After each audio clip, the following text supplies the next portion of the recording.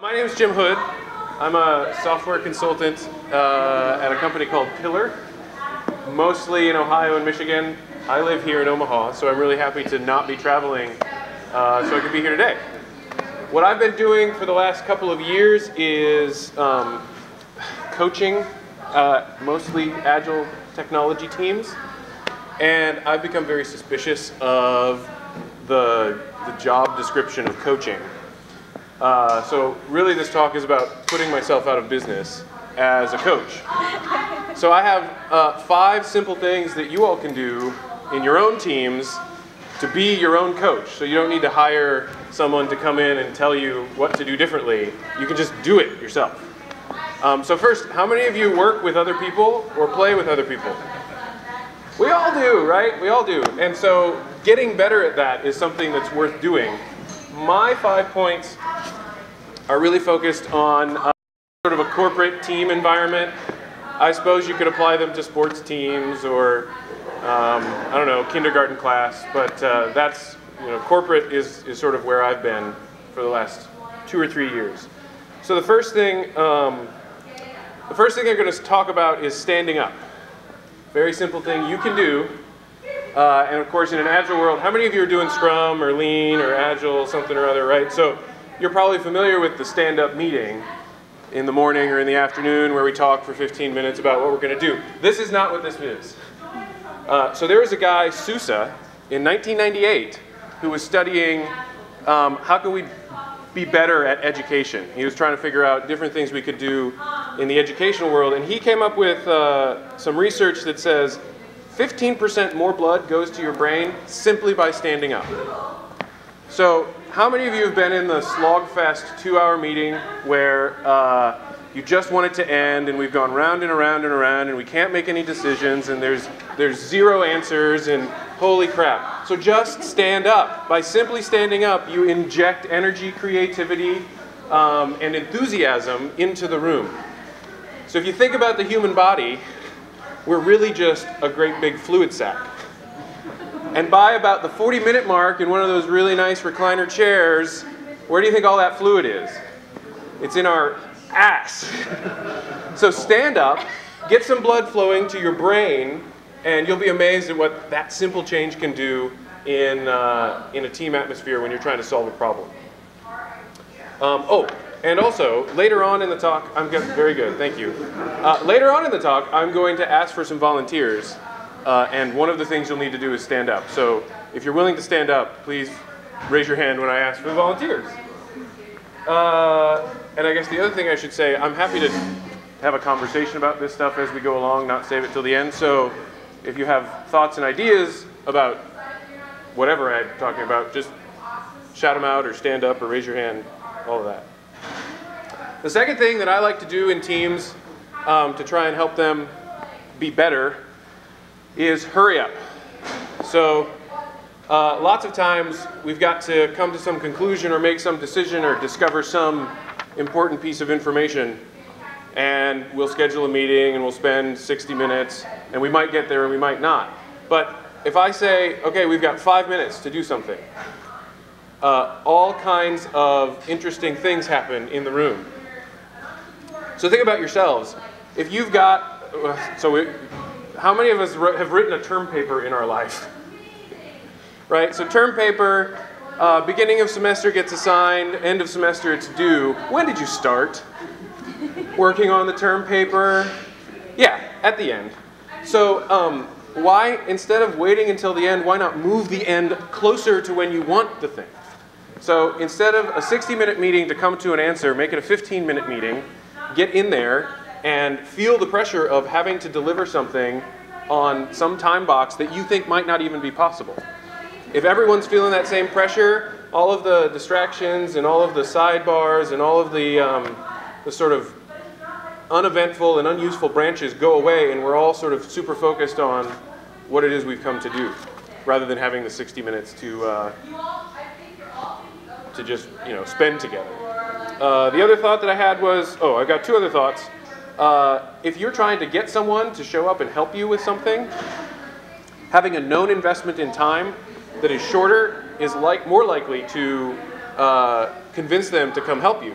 So if you get a meeting request for 60 minutes versus a 15-minute meeting, how likely are you to want to join in the 60-minute over the 15-minute meeting? So this is a great way to get other people to come and help you, either in your team or like people outside of your team, because everyone's time is valuable, right? The other thing that you may or may not have come into contact with is a technique called Pomodoros. Have you heard of Pomodoros? Very nice. Okay, so Pomodoros, for those of you that don't know, is the practice of setting it comes from the tomato timers. You remember the tomato timers, the 60-minute timers? So you set one of those timers for 25 minutes, and you have a decided activity that you want to accomplish in that 25-minute period. When the timer goes up, you stand up, you walk away, you check your email, you flush whatever you were doing out of your mind for 5 minutes, and then you set the timer again for 25 minutes, and that's how you work for the entire day. And it provides an extreme amount of focus, but it doesn't overwork you. There's different ideas of what the time limit is. There's a guy who says 48 minutes and 12 minutes is ideal. You could do that indefinitely. 25 minutes, I think, is the original Pomodoro. There's actually an Android app called Pomodroido that will allow you to sort of step up your game, and it will award you badges for doing a 25-minute or a 30-minute or a 45-minute. So try injecting some time boxing into your world and see if it can make you better. So Jim, yep. Here's one that I have tried out recently. There's a group that I'm a part of, and we wanted to have a monthly officers meeting, so to speak. Mm-hmm. So as I'm now the person that schedules that, and it was of course the standard, okay, we're going to meet once a month for an hour. And what I thought might be a good idea on the theory of trying to do things more frequently is I said, all right, well, let's meet every 3 weeks, but only for 45 minutes. So to time box that meeting a little bit, but have more frequent meetings. Yeah. So we can stay on top of things. Okay. Just thought I'd share that with you. So that is increasing the frequency and reducing the time. That's right. It turns out to be almost the same amount of time over here. But less. More. Less than? It's more? And is it more effective? We've only done it twice. Oh, okay. I'll let you know in a year. All right. Adam? So, programming, as a programmer, I can get into the zone. Yeah. I don't want to be interrupted. Yeah. Is this still a good idea? Yes. So, Jim, can you repeat the question? yeah, so the question by Adam was, as a programmer, I want to get in the flow, I want to get in the zone. Is the Pomodoro, I'm guessing, still a good technique? Right. The answer is yes. During the Pomodoro, we close out all distractions. So you're not answering the phone, you're not checking Twitter, you're not doing Facebook, you're not whatever. So you have an ability to get in the zone. And then for the 5 minutes, you let all that stuff come in, but only for 5 minutes, and then you shut it back down. You'll probably start like having trouble getting back into the zone. And so for that, you might do a longer Pomodoro, like a 40-minute Pomodoro. But the discipline and sort of the habit you become accustomed to it, and you're able to snap back into the zone after like a short break pretty easily. And there's tools like Myland and task programming that help you multitask. So if you take that break, you can come right back to exactly where you left off, have all your files open, have all the stuff you touched. So there's tools to help you get back to that right. Is it also part of the key of that is having that timer? Because otherwise you're like looking at the clock all the time, but if you have a timer, you forget about that. Oh yeah. Yeah, so I mean you got your phone apps. There's a website e.ggtimer.com, egg timer, that's browser based, and you can set it for however many minutes, shut it, minimize it, and then it'll launch and beep and all of that when it's done. So yeah, you want to like have the boundary. You don't want to just become fuzzy. Oh, I think I haven't checked Twitter in a while. Maybe I should go do that. That's where it sort of all falls off the rail. If you have unit tests, one useful technique that I found is leave a test breaking that are broken that's related to what you're doing, and then it'll instantly draw you back to. Yeah. Leave a line of code that doesn't compile. Yep, absolutely. Yeah, so that's akin to like having a note card and like okay, here's the next activity that I want to accomplish, and now I'm going to go grab coffee or use the restroom, and then when I get back, oh, that's where I am. That's great. Okay, now I'm ready for the volunteers. So I need 5 plus or minus 2 people. Stand up if you're willing to volunteer. Quickly. Good enough. Fabulous. So I have 5 pieces of paper, and what I want you to do is come over here, volunteers, and you need to order them most important to least important. Most important. Yep, and you all need to agree. Oh, we have to all agree. Yeah, you have to agree. And so for those of you that are watching, they're just arbitrary words. Alligator, Android, Obama, Red, and Bill Gates. How long do we have? We need to do it. I mean, I'm done at 11. Okay. Alphabetical. Well, he said most important. Are they supposed to do it by? Most important. I disagree. I feel like an alligator right here. I can agree with that. I don't know. All right, let's do. The president is important. Yeah, let's put Obama first. Bill Gates. Let's do more for America. Bill Gates or Obama. Realistic.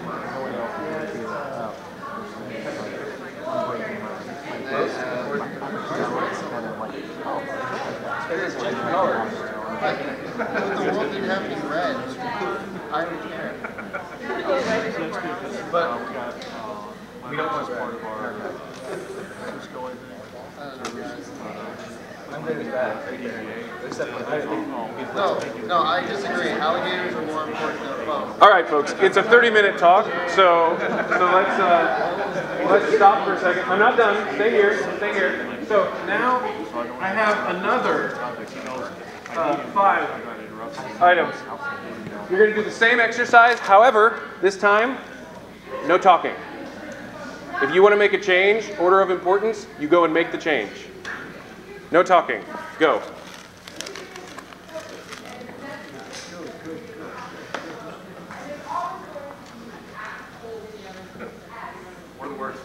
Oh, sorry, for those of you that can't see, children, fire truck, beef jerky, rock and roll, and salamander.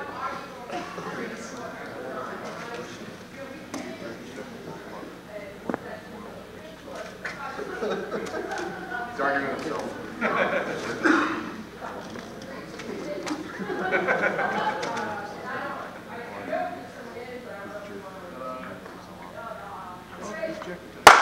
Thank you very much. You can go sit down. Okay, so what just happened?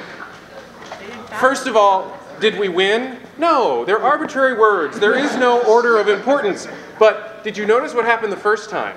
Oh, let's go alphabetical. Alphabetical. Wait, I don't agree with alphabetical. Wait, what if the world didn't have any red? Oh, what net worth, right? There was all this talk. The second time, there was just action.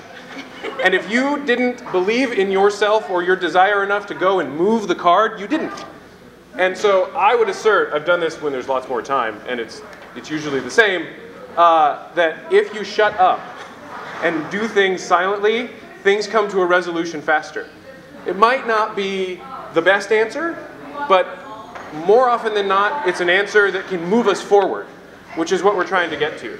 So this comes in a lot for me in like a retrospective or a planning session where it's sort of fuzzy. What was the worst thing that happened, or what's the most important thing for us to do next? And we all have our opinions. Put them on a board, put them on a table, 5 minutes, in silence, go. And people resolve themselves usually earlier than the time box by staying quiet. What if somebody had more information about something than the other person did? So, I mean, Yeah, these are arbitrary, but like, yep.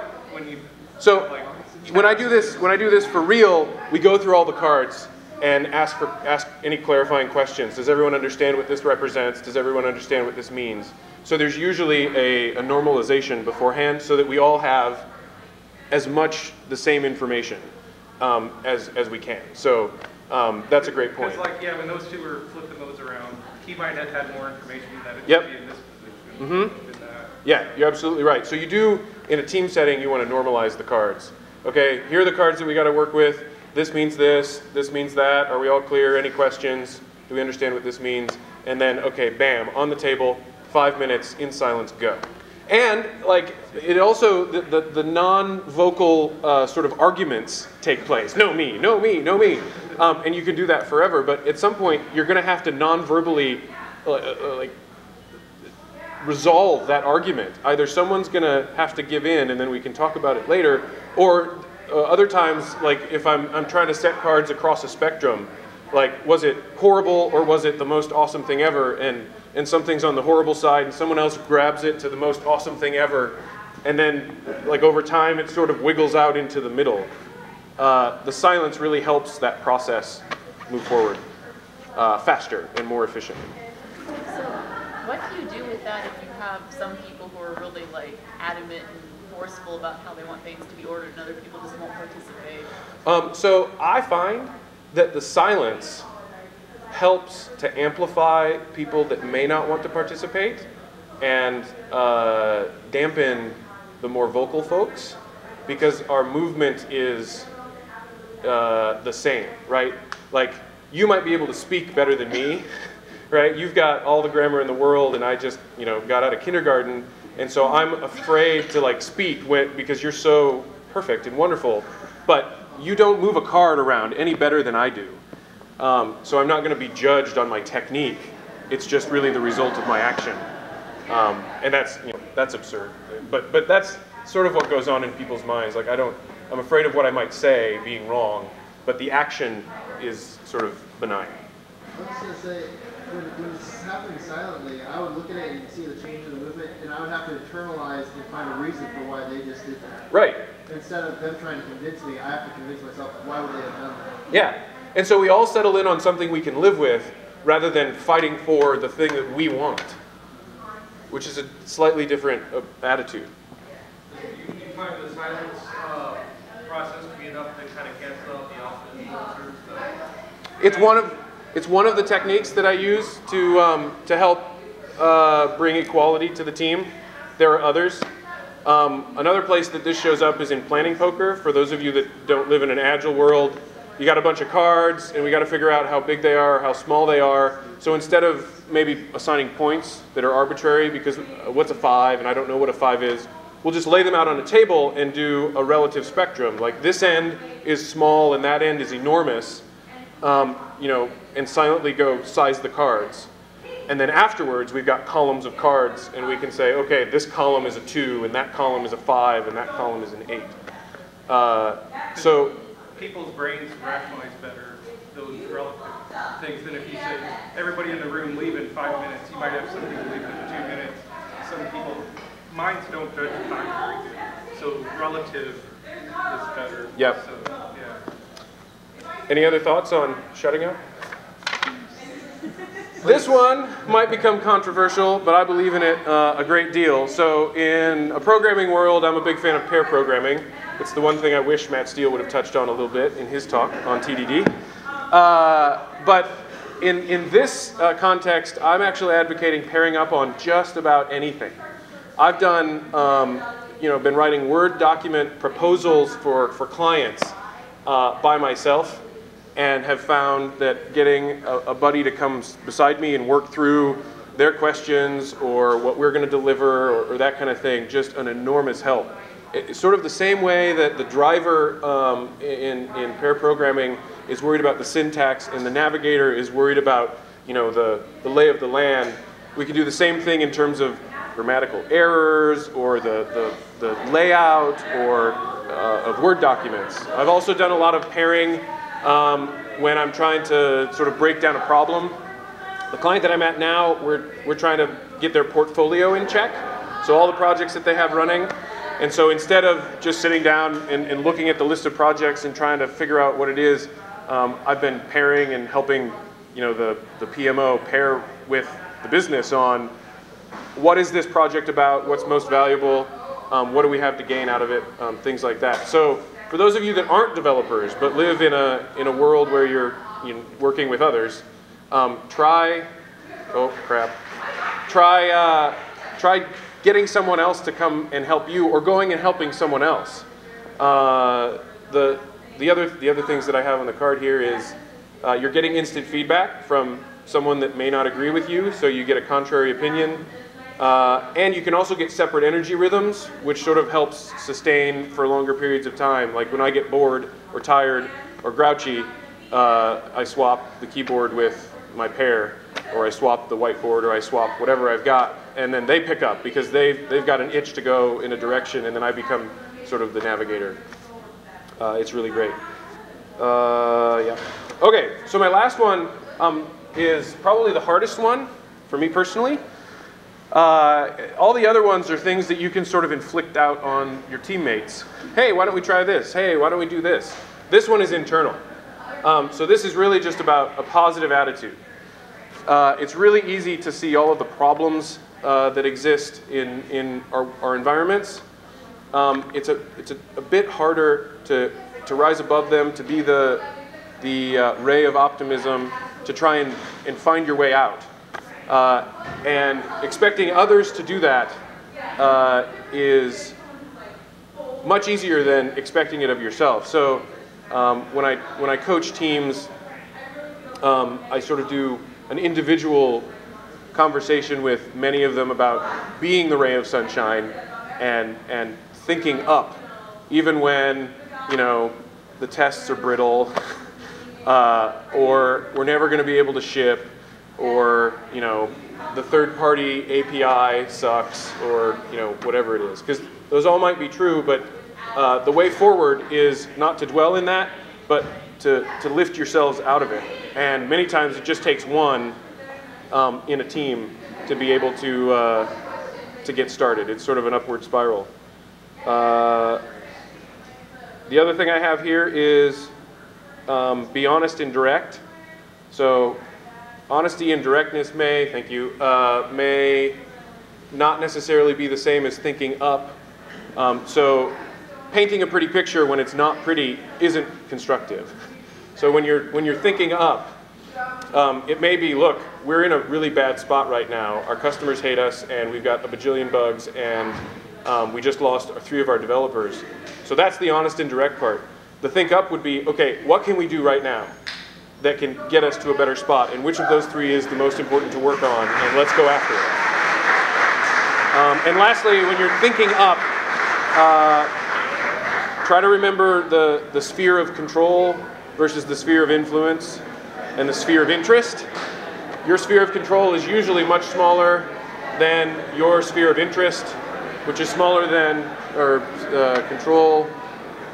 influence, sorry, and interest. So when you decide what to do or how to think up, focus in on your control, because it's what you do that can then sort of impact other people around you.